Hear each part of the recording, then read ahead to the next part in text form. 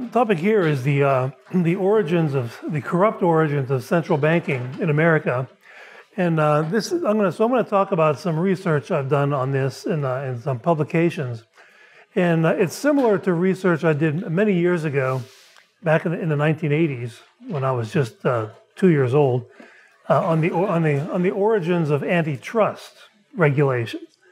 Because it was sort of one of my fields. I've been publishing a lot in that area, and the whole area of scholarship and antitrust was all about attempts to tweak or revise or improve the enforcement of antitrust, because of the fundamental belief that, yes, for the past 100 years, they would say, it has done much more harm than good. It's been badly enforced or counterproductive. It has done the opposite of what it's supposed to do, but it's because of bad enforcement. And the people who are enforcing it are lawyers, and they don't know enough economics. So if only we get economists trained at the University of Chicago to be in charge, then antitrust will be wonderful. And the books, even some of the books from the University of Chicago on the subject, talked about a golden age of antitrust. Richard Posner, who is now a judge, had a well-known book on antitrust law and economics back in those days, and he said that. And so, but none of this made sense to me. How could it be that the government passes a law, and scholars of all persuasions admit that for 100 years it's been a bad law. It's had bad effects, counterproductive. Very often done the opposite of what it's supposed to do. It has quelled competition, caused prices to go up. Maybe that was the intent all along, to have this law. Was it really true that there was a golden age of antitrust? And I found out that the answer is no, there wasn't a golden age. The original laws were always intended to be protectionist laws to deter competition. And so I've done something similar with central banking. When I was in your shoes as an economics student, I learned all about all the debates between the monetarists and the Keynesians. The Austrians were rarely ever mentioned when I was in school, but the gist of these debates was that monetary policy, has more often than not screwed up. It's made the economy more unstable. It's created inflation. And my old friend George Selgin has an article published, I think the title is something like 100 Years of Failure, about the Fed. It was published in the Journal of Macroeconomics, and he's given presentations about it at the Mises Institute conferences. So if you go online on Mises.org and type in George Selgin, you can find a video of his really outstanding presentation on the Fed's performance over the past 100 years. But with most scholars, they have the same attitude. They'll say, well, yeah, even if we agree with George Selgin that the Fed in general has caused more economic instability, has caused more price inflation, has caused boom and bust, and has made unemployment higher than it otherwise would have been. Even if we disagree with that, the answer is smarter economists or policymakers that pay more attention to economists, do what the economists say. And so again, I've questioned this whole way of thinking about things by asking the question, was this really intended, central banking, to correct some sort of market failure?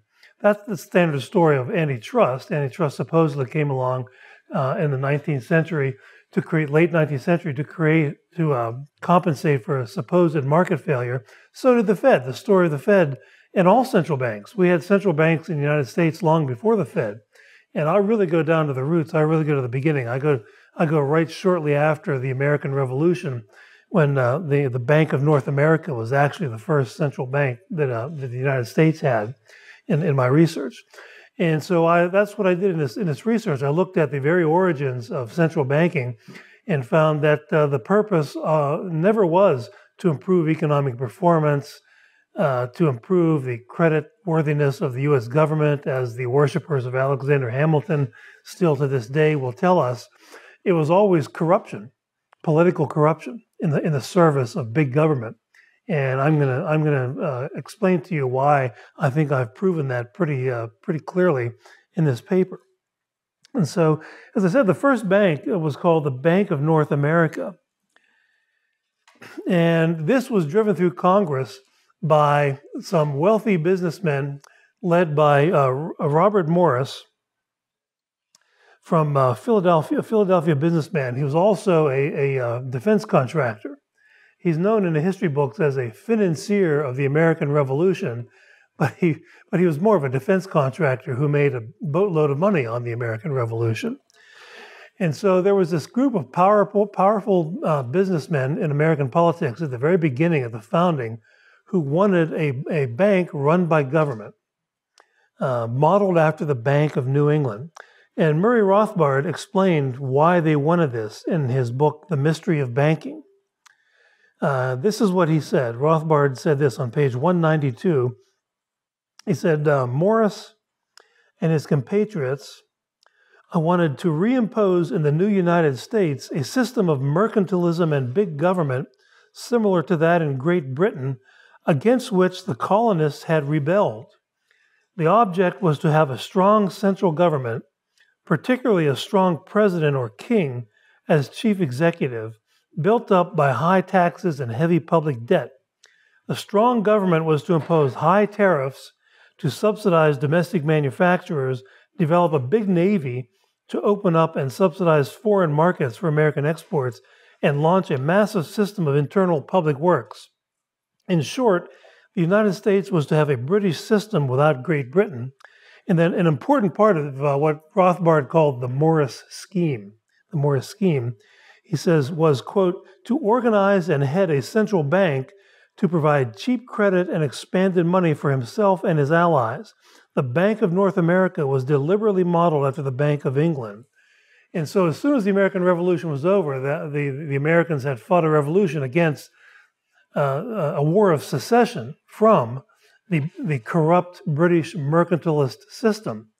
And then after the revolution, there were two different camps, political camps, the Jeffersonians, who were more or less free market, free trade, personal liberty oriented, and the Federalists or the Nationalists, who wanted to adopt the same rotten, corrupt British system in America as long as they could be in charge of it. They understood that if you're on the paying end of a rotten, corrupt, mercantilist system, that's a bad thing, even worth fighting a revolution over. But if you're on the receiving end, the money collecting end, it's good to be the king. You know, it's good. And they literally wanted a king. Alexander Hamilton proposed at the Constitutional Convention a king. He didn't call him a king. He called him a permanent president. But what is that? A permanent president? He's a dictator. Okay. So anyway, we did get the Bank of North America, and it did what all central banks do. It debased its own currency so quickly that within 2 years it was privatized because no one had any confidence whatsoever in that currency, and that was the end of that. But the statists never give up. They never ever give up. I just read an article on the web yesterday about how 130 environmentalist groups have called for an end to capitalism. So they never give up. You know, I call them watermelons. They're green on the outside, red on the inside. Environmentalists. So I blogged on Lou Rockwell something like Watermelon News Update, and I put a link to this article there. So they never give up. And so the early statists in America didn't give up either. And Robert Morris chose a young, brilliant Alexander Hamilton as his political water carrier. And Hamilton had been George Washington's adjutant general in the army. And at the very end of the revolution, when it was apparent it was over, the war's over, Hamilton, who was a young man, he's barely 20. How does a young man barely 20 get to be the chief aide to the commanding general of the army? He had certain political skills, I guess, that they got him there. But he was a smart guy, hardworking, but still 20 years old, 21 years old. Anyway, he writes a big letter to Robert Morris. He's working for the most powerful man, George Washington. And he decides, what am I going to do after I get out of the army? Well, I'll write a letter to the wealthiest man in the country and see if he has any suggestions. And so at the time, Hamilton knew nothing at all about economics and finance. despite what any of you may have read in school, those who have read American history about what a genius Alexander Hamilton was, he had no real special education. His defenders, when they're confronted with this, as I have done in debates and things, will say, but he worked for merchants in the West Indies as a young man. That's where he learned all about economics. That's like saying your child is an economic genius because he works at McDonald's, making change for hamburger purchasers. But Hamilton was clever enough to write this big long article to Robert Morris, pretty much saying, "I agree with everything you say, Mr. Morris." So I guess that's the kind of skill he had that got him endeared to George Washington so much, And so he wrote this article, and here's how Hamilton's biographer Ron Chernow puts it. This was the Pulitzer Prize-winning biographer Ron Chernow on Hamilton about this episode. He said, Hamilton brushed up on money matters because he didn't know anything about money matters. He had Colonel Timothy Pickering. Pickering was known as being very knowledgeable about finance. He was George Washington's Secretary of State after the Revolution. So he had Colonel Timothy Pickering send him some primers, some books, David Hume's Political Discourses, tracts written by the English clergyman and polemicist Richard Price, and his all-purpose crib, Postlethwaite's Universal Dictionary of Trade and Commerce. So he read a dictionary. Then Hamilton sent a marathon letter to Morris that set forth a full-fledged system for shoring up American credit and creating a national bank. So in this letter, it's online. It's April 30th, 1781, letter from Alexander Hamilton to Robert Morris. If you typed it in on Google, it'll pop right up. And in this letter, he said, here's what Hamilton advocated and said in the letter, that I agree with you, Mr. Morris. This is what we need to do after the Revolution. High protectionist tariffs, a central bank run by politicians, heavy taxes on land, poll taxes, and a large public debt. How's that for a good economic agenda? And so, and then Hamilton became kind of famous later for saying this: a national debt, if not excessive, will be to us a national blessing. It will be powerful cement of our union. And so he and Morris advocated a large national debt, not to finance a war or not to purchase infrastructure, roads and canals, but just to have a large national debt, because the owners of the debt, of the government bonds, would be primarily the wealthier people of the country. And so Hamilton's idea was the wealthier people of the country will then always be behind us politically for our agenda of higher taxes and bigger government, because they will want to make sure there's enough money in the Treasury to pay off the principal and interest on their bonds. So it's a very Machiavellian scheme on his part. Unlike today, when the U.S. government wants to attach low-income people with welfare to the government to keep the system going. In those days, Hamilton wanted to attach the wealthier people to the government primarily. Of course, we do that too with corporate welfare now, but we seem to use the opposite. And so the objective was to create a mercantilist empire, and a central bank was the keystone of all of this. The central bank was the keystone of all of this. And so, and I'm going to talk about corruption in a minute, but that's why the original proponents of a central bank in America wanted a central bank. It was to help finance crony capitalism and the system of mercantilism, basically the system that the American Revolution was fought against. And some other things that Hamilton said about this, why Americans supposedly needed a bank run by politicians. He said this: Great Britain is indebted for the immense efforts she has been able to make in so many illustrious and successful wars because of the existence of a Bank of England.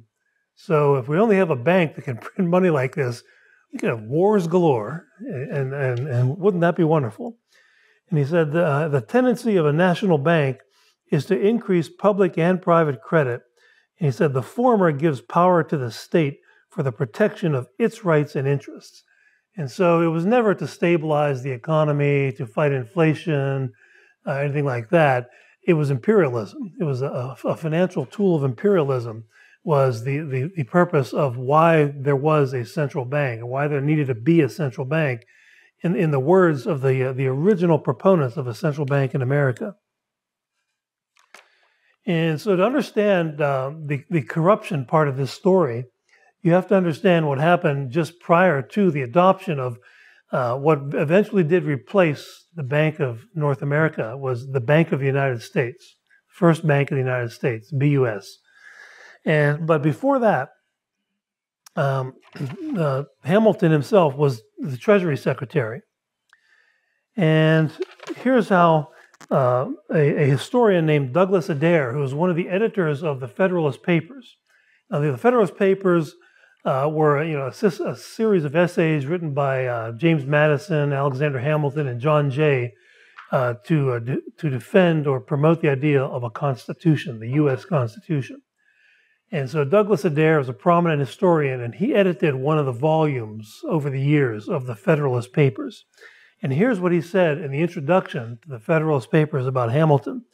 He said, "With devious brilliance, Hamilton set out by a program of class legislation to unite the propertied interests of the Eastern Seaboard into a cohesive administration party, while at the same time he attempted to make the executive dominant over Congress by a lavish use of the spoils system, that is, handing out government jobs and so forth to political supporters.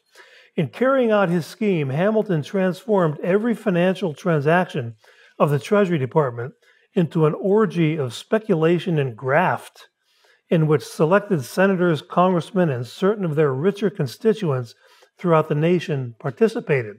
And so Douglas Adair recognized that everything Hamilton was doing when he was George Washington's Treasury Secretary, and by the way, he got that job because Robert Morris wrote George Washington and said, "I think you should put Alexander Hamilton in the job of Treasury Secretary."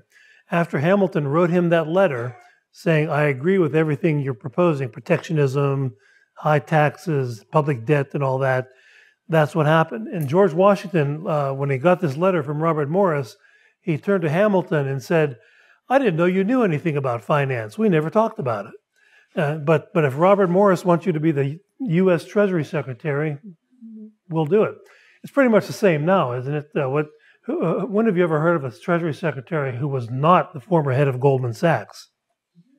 So this would be Robert Morris would have been the Goldman Sachs guy, but he just sent an emissary, Alexander Hamilton, from that early version of Goldman Sachs, to be the Treasury Secretary, so to make sure that the government would be for the plunderers, for the most part.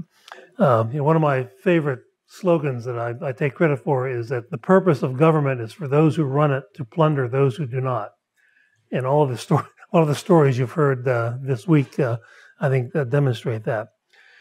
And so one of the things Hamilton did, though, when he was Treasury Secretary, is he orchestrated the nationalization of the war debt from the Revolutionary War. The individual states had issued debt. They borrowed money, mostly from Europeans, and a lot of Americans who bought bonds, war bonds, to finance the war.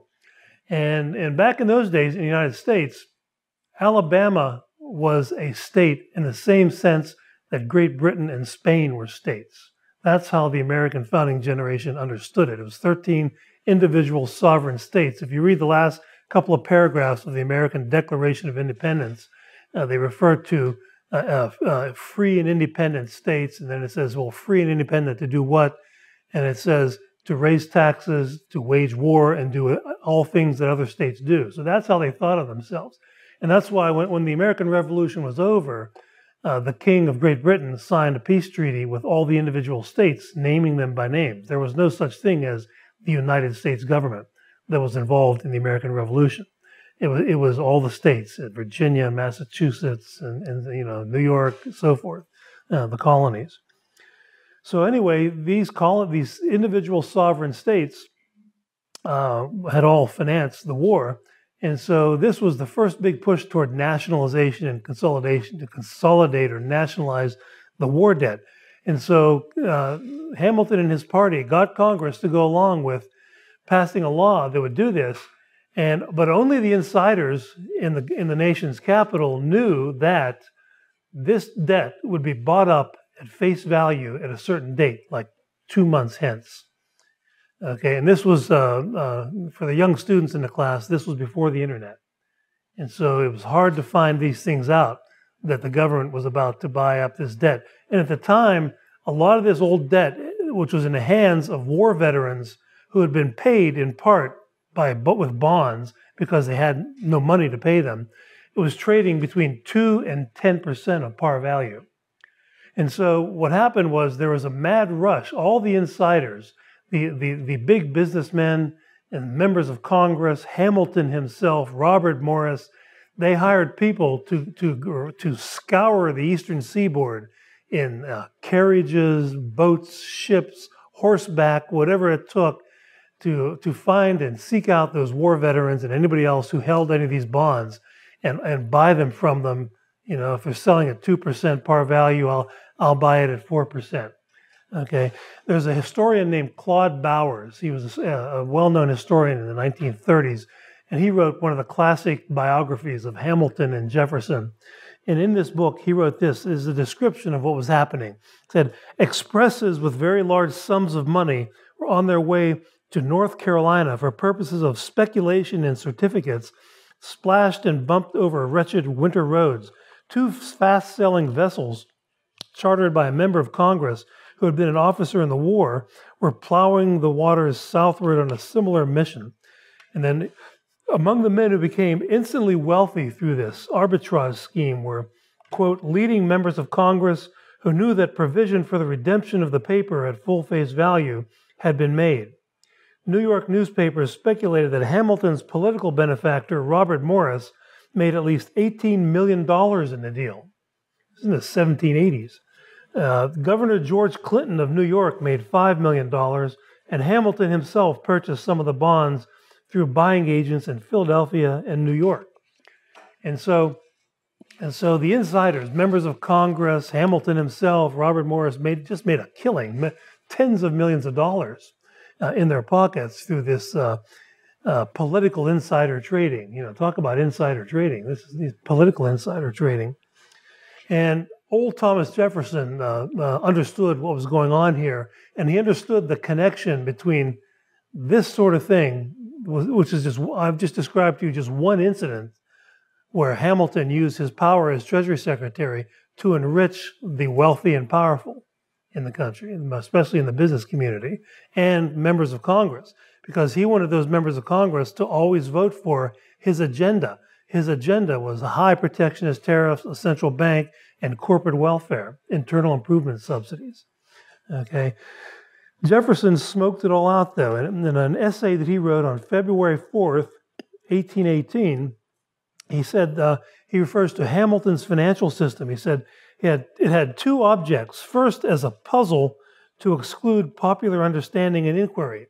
Now, Hamilton had written several big reports, one on the constitutionality of a national bank, given to George Washington and the Congress, one on his report on manufacturers, and one on the public debt.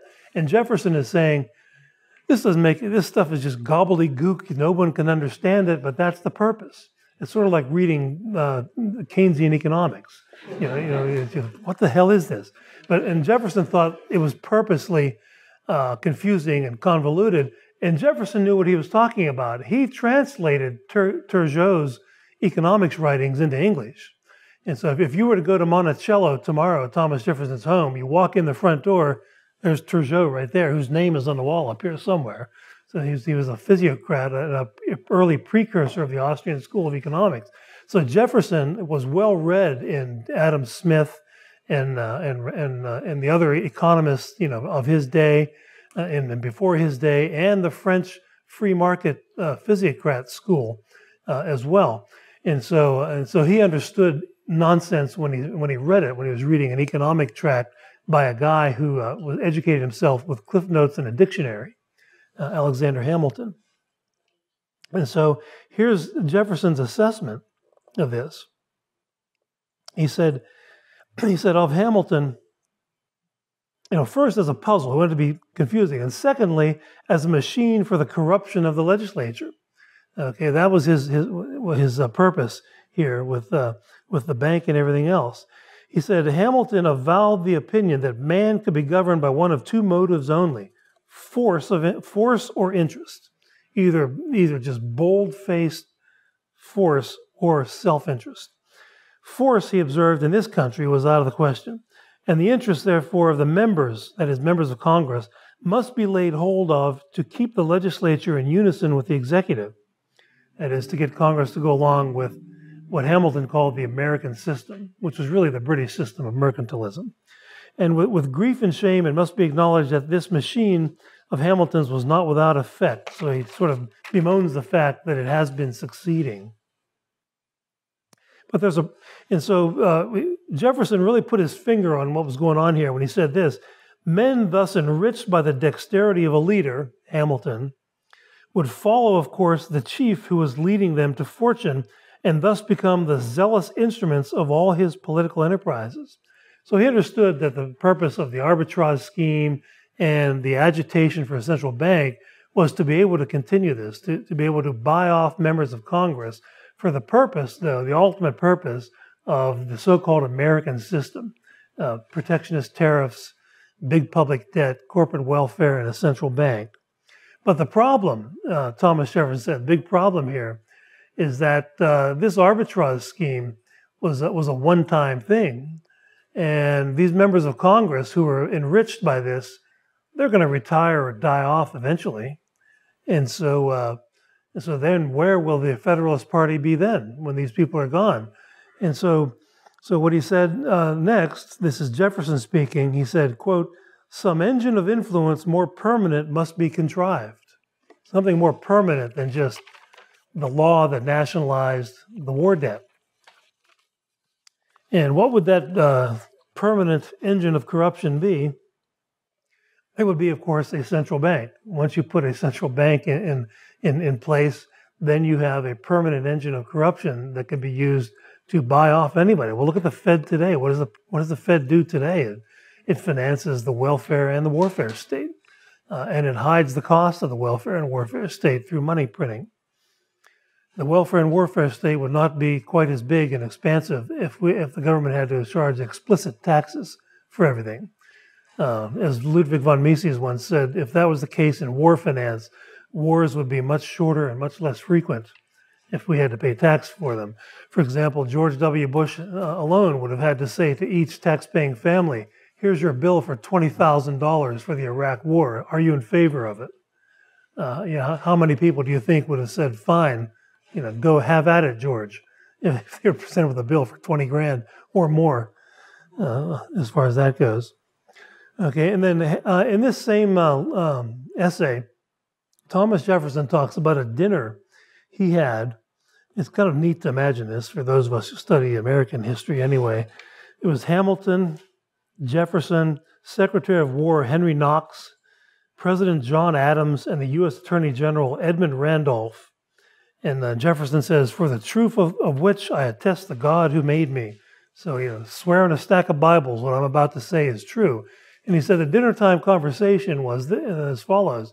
John Adams, the president, who preceded Jefferson as president, he said that the British Constitution is the most perfect constitution in the world, and if they could only rid the British government of corruption, it would be absolutely perfect. He was a big admirer of the British system of government. And of course, the British Constitution is unwritten. It's not like the U.S., but it's through basically common law. But that's what he said. And then Hamilton interjected at this dinner and said, "Oh no, it's the corruption that makes the whole thing work. That's the whole keystone. It's the glue that keeps the whole thing together." And here's what he said. He said, Hamilton said, "Purge it of its corruption and give to its popular branch, that is, legislature, equality of representation, and it would become an impracticable government. As it stands at present, with all its supposed defects, it is the most perfect government which ever existed." So he was saying, no, it's the corruption that holds this thing together, because he was, after all, he was a monarchist, and he was praising the fact that the monarchy was able to corrupt the Parliament, the British Parliament, through bribery. And the Bank of England was the financial instrument of a lot of this bribery, as he was saying. And so Jefferson said Hamilton was so bewitched and perverted by the British example as to be under thorough conviction that corruption was an essential to the government of a nation. And that's why he wanted a central bank to corrupt politics. And so, and it's interesting, the story of how we actually got it. George Washington asked Jefferson, Hamilton, and the Attorney General of the United States all to give him their opinions of the constitutionality of a national bank run by politicians. And the American Constitutional Convention had discussed this and explicitly rejected it at the Constitutional Convention. And these men all knew this. And so that would seem to be pretty solid evidence that it's not constitutional. It's not mentioned. It's not part of the delegated powers in Article 1, Section 8. And it was discussed at the convention. And they said, no, it sounds too much like the Bank of England. Didn't we just fight a revolution against the Bank of England in this whole system? Yes, we did. And so the nationalists lost that argument at the Constitutional Convention, which is why, by the way, Alexander Hamilton himself stormed out in a huff after a couple of days. And then when they did pass the Constitution, Hamilton condemned it as a frail and worthless fabric because it restricted government too much. It didn't allow for unlimited government, which is what he always wanted. And so he wrote this big, long report on the constitutionality of the Bank of the United States. Hamilton did, and Jefferson wrote something similar. And Jefferson made the obvious point that there's nothing in the delegated powers of the Constitution to the government to do this. And Hamilton came back and essentially said, well, you need to read between the lines of the Constitution. And Jefferson's response, and I'm not saying this is not his exact words, but if you read these reports, he's in essence saying, I've read between the lines and there's just blank space there. There's nothing there. And this is where Hamilton invented the idea of implied powers of the Constitution. So if you ever heard this lingo about the living Constitution, this is where it got started, the great debate over the constitutionality of a national bank between Jefferson and Hamilton. These are both online, by the way, if anyone's interested in doing further research on this. And you just type in the titles and you'll find them. And so what Hamilton's argument came down to was the necessary and proper clause of the Constitution, where it says that the government has the power to do whatever is necessary and proper to carry out the delegated powers. There's 16 delegated powers in Article 1, Section 8. If some of you listened to Judge Napolitano the other on Sunday, even if you haven't taken his other classes, you probably have heard about these, if not here, somewhere else. And so Hamilton essentially made the argument that a national bank is necessary to carry out the delegated powers. So he used the necessary and proper clause. Jefferson once again came back and said, no, it's not necessary. We have banks. We have banks. You can put the U.S. Treasury, the money, the tax dollars right now, today, are deposited in private banks. We don't need a government bank. We have banks. And Jefferson said it would be convenient for the politicians, but it's not necessary. So they went back and forth like this. But we did get it. We did get the first bank in the United States, but not because Hamilton's argument won the day. It was a corrupt political deal between George Washington and the Nationalist Party, his own party, basically the Federalists. At the time, they were moving the nation's capital from New York to Virginia to create Washington, D.C., with a stopover in Philadelphia in between. And George Washington said this to the Federalist Party leaders who wanted the bank. These were the people who were Robert Morris's water carriers in politics. He said, I'll sign the bill for a national bank if you expand the boundary of the District of Columbia by 3 miles so that it is adjacent to my property at Mount Vernon. And it would greatly enhance the value of his property in Mount Vernon. And so they did. They redrew the map of Washington, D.C., so that it would be adjacent to George Washington's property in Mount Vernon, and it enhanced the value of his real estate, and he signed the bill. And that's how we got the first bank in the United States. And here's what Rothbard said about the first bank in the United States. The first bank in the United States promptly fulfilled its inflationary potential by issuing millions of dollars in paper money and demand deposits. The result of the outpouring of credit and paper money by the new Bank of the United States was an increase in prices of 72% from 1791 to 1796. So it immediately created a 72% inflation in the first price inflation in the first 5 years. And the Bank of the United States did exactly what Jefferson and the opponents of it said it would do. It did create price inflation. It did create boom and bust cycles, and it did corrupt politics. And the money, cheap credit was offered to political supporters of the Federalist regime, and at the expense of everybody else. And it created so much instability and corruption that the same Congress that had voted it into existence in 1791 did not recharter it 20 years later. It was given a 20-year charter. And so they did not recharter the Bank of the United States because it had done exactly what it was expected to do by Jefferson and the others, but it also did exactly what it was expected to do by Hamilton and his followers, corrupt politics. That's what they said was the purpose of this bank. And so, but in those days, you had someone like Andrew Jackson who came along later. It was sort of serendipitous that the second Bank of the United States came along when to help finance the war debt of the War of 1812. And so in 1811, the Congress votes to bring back the bank after all. After it had voted to not recharter this bank, it brought it back to help finance the war debt from the War of 1812.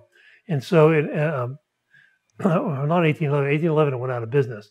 But then by January of 1817, the Bank of the United States was back in business. And then 2 years later was the Great Panic of 1819. And that's the subject of Murray Rothbard's doctoral dissertation at Columbia, which is for sale downstairs, and you can read it online too. So the second Bank of the United States quickly created the first really big depression in the United States. These were called panics at the time. Does anybody know who's responsible for the word depression? Anybody hear that? It was Herbert Hoover. He thought panic was a little too scary, so depression would be a better word. Let's call them depressions. And so, but they called them panics up until then. And it was the first time in American history where there was large-scale unemployment in the cities. Rothbard quotes, I think, Philadelphia, where he got statistics on manufacturing jobs in Philadelphia, and I think they went from 9,500 manufacturing jobs to 2,500 in a year. Because of the Depression of 1819. And so we did get that bank, and it did what the first Bank of the United States did. There were, it was even, by the time you get to the 1830s, Henry Clay, the politician Henry Clay, had become the successor of Hamilton in terms of the promotion of central banking. Hamilton died in 1804 in a duel with Aaron Burr. And our friend Gary North once told me that he started up an Aaron Burr Society once. And their logo was "Not Soon Enough." And he shot Hamilton dead in a duel. So for those of you that don't remember that part of history, that would be kind of a nice ball cap or something to have. A T-shirt, "Not Soon Enough." Maybe with a bullet in the head or something. But anyway, the second Bank of the United States, Henry Clay, to show how the corruption was there. He was Secretary of War, and he stepped down. He resigned as Secretary of War to take on the job as General Counsel for the Bank of the United States because he had run up $45,000 in gambling debt in Washington, D.C. He was a big gambler and partier. This is in the early 1820s actually. $40,000 in gambling debt. And so if you read the biography of Henry Clay by Maurice Baxter, he says, in just 2 years, he was happy with his remuneration and he paid off all his debts. He was paid in cash and in land by the Bank of the United States. So the Bank of the United States was spending huge amounts of money on its supporters in Congress. And in one of my books, I even quote Daniel Webster, who wrote a letter to Nicholas Biddle, the head of the Bank of the United States, saying, I need to receive my retainer if you expect me to continue my support in the Senate for the Bank of the United States.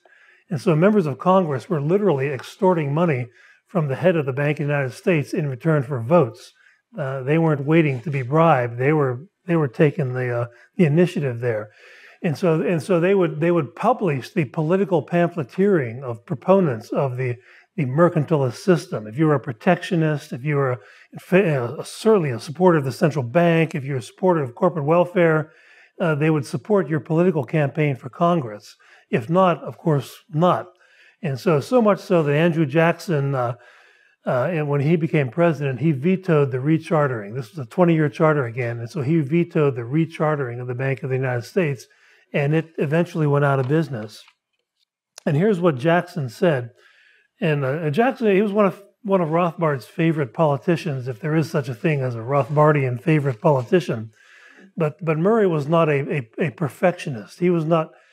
In fact, he was very annoyed at these libertarian perfectionists who would say, if Murray would advocate something that would be a gigantic advance in a direction of freedom, but it was not absolutely 100% pristine and perfect, he would get all this mail from these perfectionists who would claim to be more holier than thou, more Rothbardian than Rothbard. And he always thought that these people were jerks, who would say, and they were and are. And so he kind of liked Jackson because he wasn't, he did some good things. He did some evil things too. He was a mass murderer of Indians in Florida as a young man in the Army. And so Murray never, for goodness sake, would never have condoned that. But defunding the Bank of the United States was a pretty good thing. Okay. And so here's what he said in his opinion, vetoing the recharter of the Bank of the United States. He said he condemned the Bank of the United States as, quote, subversive of the rights of the states and dangerous to the liberties of the people.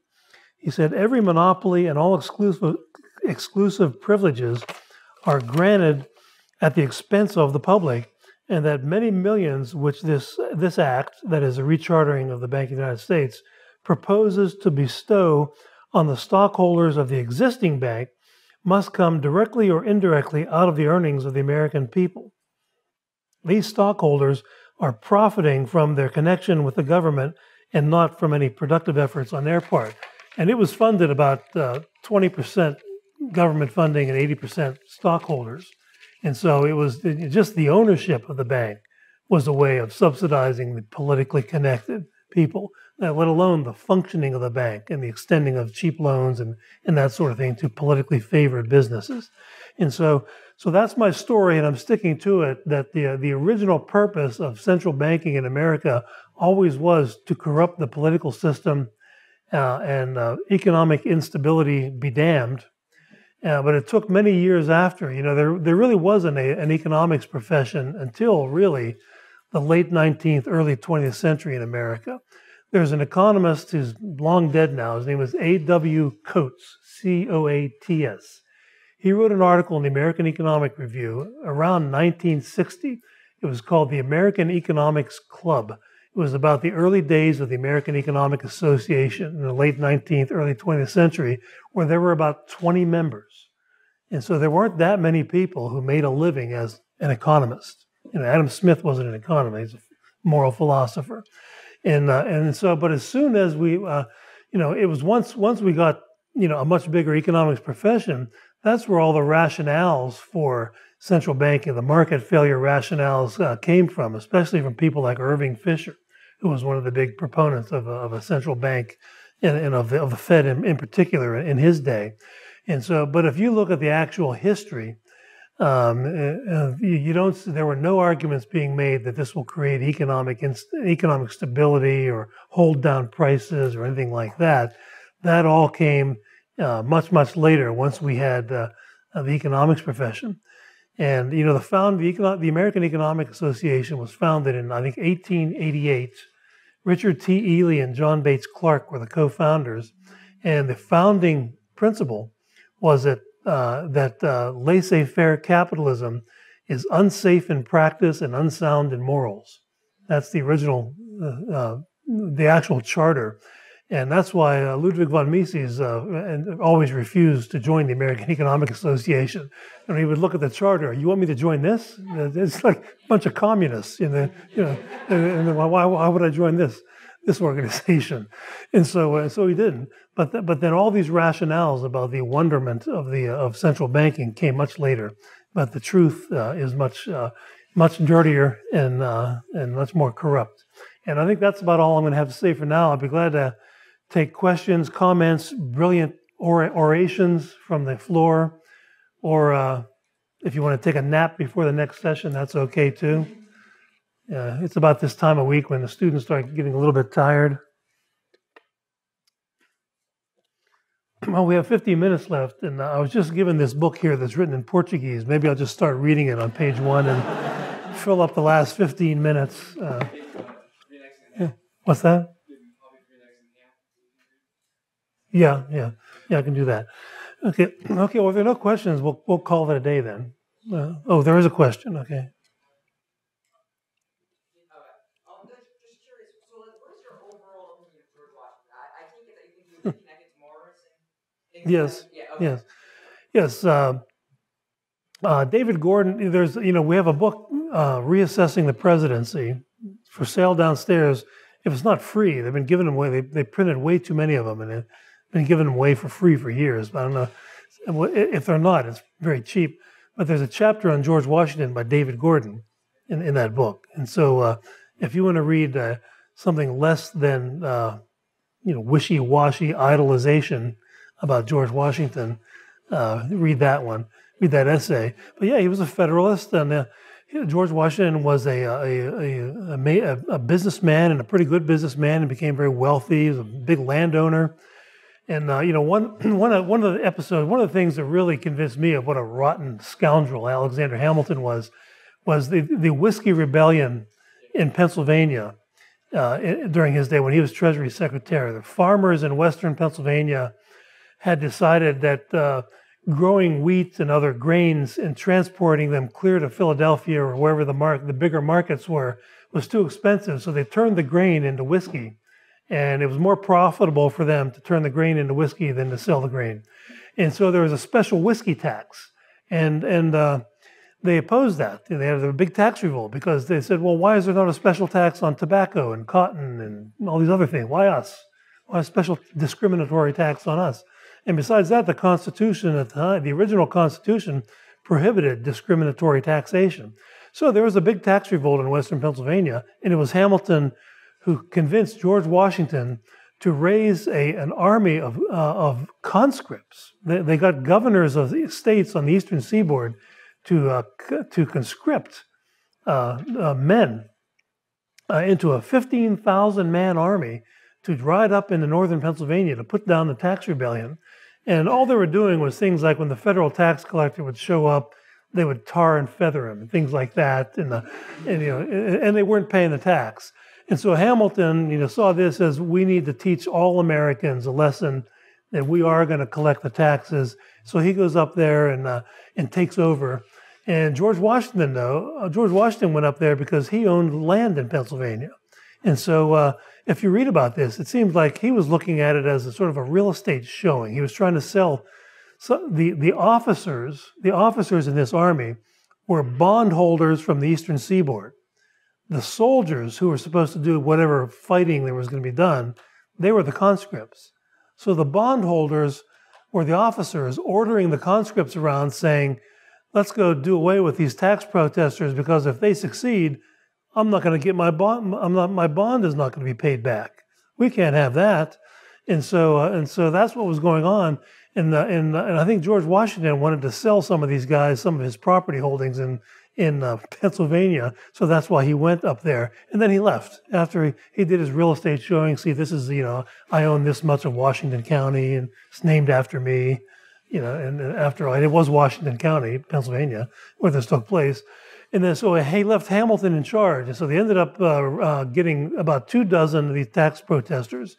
They marched them clear across from Pittsburgh to Philadelphia in the winter months with the bare feet with chains and manacles on them, and they put them on trial in front of Hamilton, the judge. He made himself the judge. He wanted to hang them, but George Washington pardoned them all.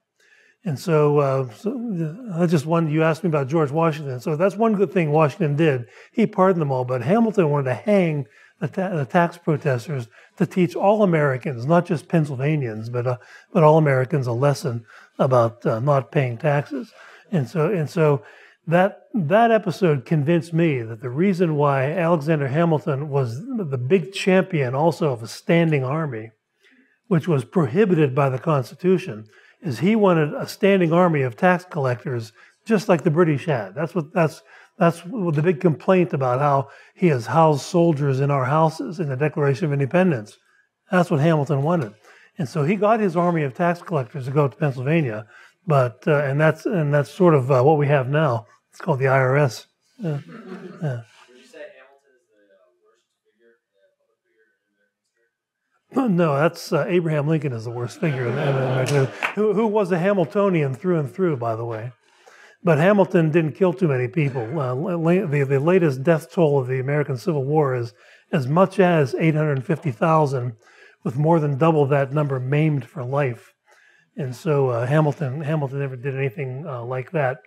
He was never able. He did not shut down the presses. He did not imprison tens of thousands of political dissenters like Lincoln did. So Hamilton was a nobody compared to people like Lincoln or Wilson, Roosevelt. That's a difficult one. Who's your favorite president? My favorite president is William Henry Harrison. He died 1 month after taking office.